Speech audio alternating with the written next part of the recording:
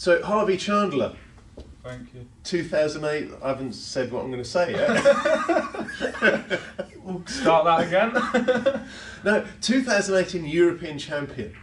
How does that feel? Still speechless, mate, to be honest. I think it's just Over a the moon. fantastic achievement. Yeah, thank you. I wanted to start off our chat before we get into the nitty gritty of the preparation for the tournament and the nuts and bolts of the tournament itself, and the run into that final clearance where you punch the table. Yeah. I want to start about 9 months ago, where the idea was born to sponsor you. Tell us a little bit about that conversation that you Really, had what with a it close was, friend. I was just playing down the club, practicing with club players down the club. Mhm. I've had many 147s and century breaks. People have seen me hit them down the club, and Colin Mitchell, who I used to practice with, he's seen me do lots of stuff on the table. And he just gave me a phone call one day saying, I've had a think for a few weeks and I'd like to sponsor you and see how far you can go. Terrific. It went from there, really.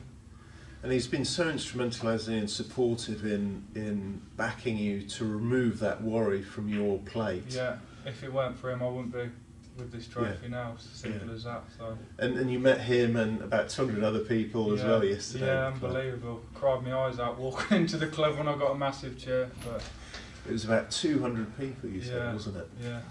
And how's that worked over the last 9 months with Colin? Is it very much hands off, or do you speak We're regularly? very close. Yeah, we phone each other all the time. When I'm at tournaments, he takes me to tournaments, and he just sorts everything out and takes all the pressure off me, basically. Fantastic. So that's been the catalyst, really, for all your improvement in the last 9 months, hasn't it? Exactly. It's him. That's all.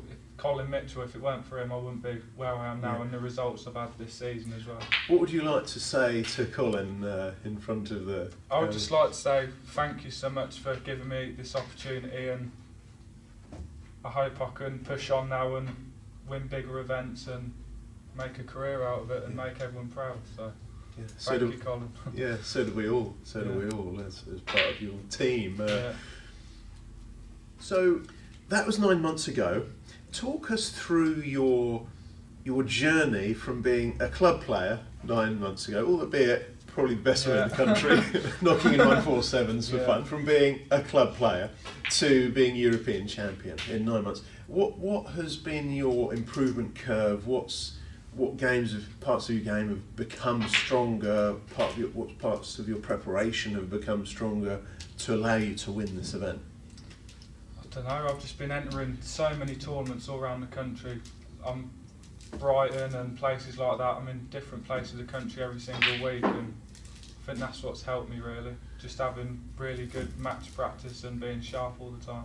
So it was more the match practice than the variety of conditions you're playing in? Yeah. I think you should just play as many matches as you can, really, and get used to playing in competitions. So what's the range of competitions that you enter? Is it... Do you seek the highest standard, or are you entering club handicaps as well? I'm entering club handicaps, pro-ams. I've entered in Germany. I went in the Pool Hunter Classic, got to the last 16, beating professional Lee Yuan. I've just been going in everything as I can, really, as much as I can. And has that been your strategy with Colin Mitchell, or have you just said enter everything? Yeah, that's our strategy, just to get as much experience as I can. Brilliant. Many people said to me, why didn't you go in Q School a year ago? And it was a simple fact, I wasn't ready. If I was to get on, I've got no match practice, I'm not ready to compete on the tour. Because I remember we had that discussion, didn't we, about Q School and not quite being ready. And very mature decision, because I know players who haven't had 100 breaks who are going in Q School. I know, they're going in it just to say they've gone in Q School. Absolutely, yeah, correct. That's all they're going in it for. Which is fair enough. Yeah. But good luck to them if they want to do that. But. Yeah.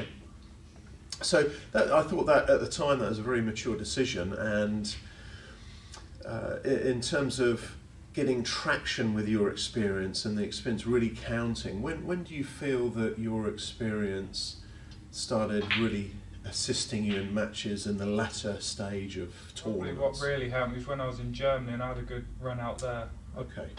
I had 3 amateur rounds, I got through them, then I had to play a pro out there in front of loads of German fans and that, and I was never used to that kind of German setup. fans, you've got to be careful of them. There were so many people then. Like I've come from playing in a club, and to go out there and get my name introduced and everything, it was just surreal.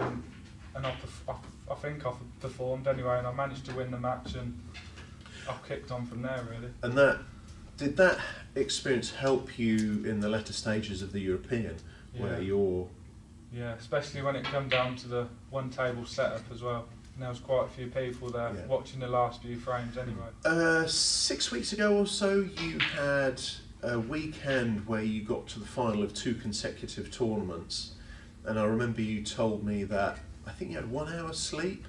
Yeah, that's between on the Saturday night. Yeah. So where was the first event that you reached the final? It was Dunstable. Yeah, I think it was here. Oh yeah, it was here. Yeah, it was here, wasn't it? Yeah, I won the tournament here, and then I went down to Gloucester and got to the final there and won that. Yeah. So you got back, had about an hour's sleep. Yeah, I got back about 2:30, then had an hour's sleep, got back in the car for 6 o'clock.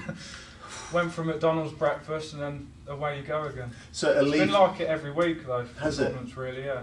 I'm away every Saturday and Sunday going as much as I can. But so that's a leaf out of the Usain Bolt book. Yeah. Chicken nuggets before the 100 metres exactly, final. So you won that in Gloucester, and the point I was moving toward is that build-up or practice of building up stamina, where you can reach a final, have an hour's sleep, reach another final and win, convert to a win, ignoring the disappointment of losing the final the night before at whatever time it was. Yeah.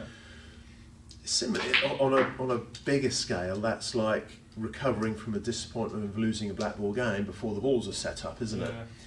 So did that type, pushing yourself through that grinder, also help you at the Europeans as well? Yeah.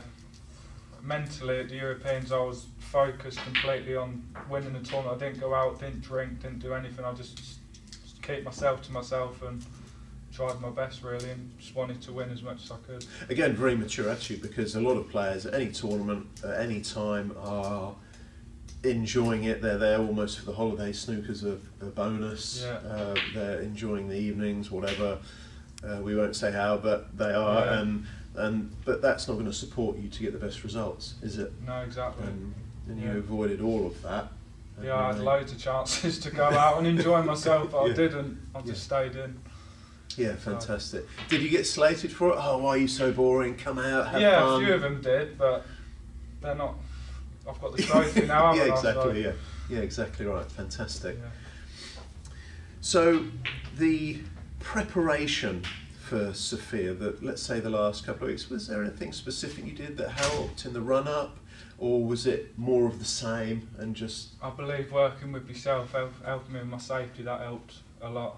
Because as you know, my safety game's not at its best at the minute. Because I've never had to play safe. I've always been down the club just knocking balls in everywhere. I've never had a safety game. So. I mean, that is your strongest part, is your scoring. And presence around the table and flow and rhythm. So tell us about. I mean, we used we had a Q Action trainer session on your safety game, and that. So how did that help you?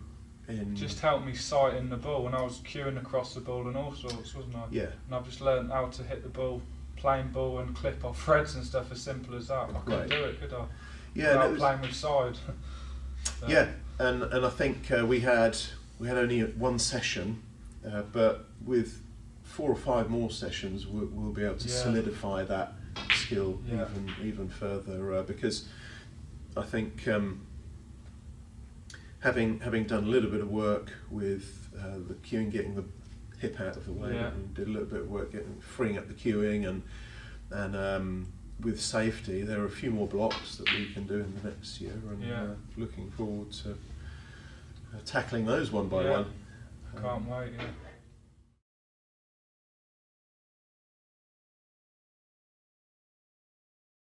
Hi, this is Nic Barrow, and welcome to the world exclusive premiere of my Q Action trainer.